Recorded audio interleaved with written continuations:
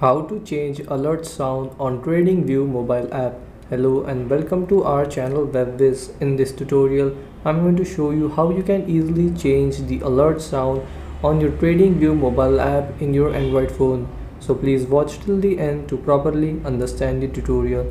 So what you have to do is that first press and hold the Tradingview app icon, and then here you have to tap on app info. Then in app info, tap on notification,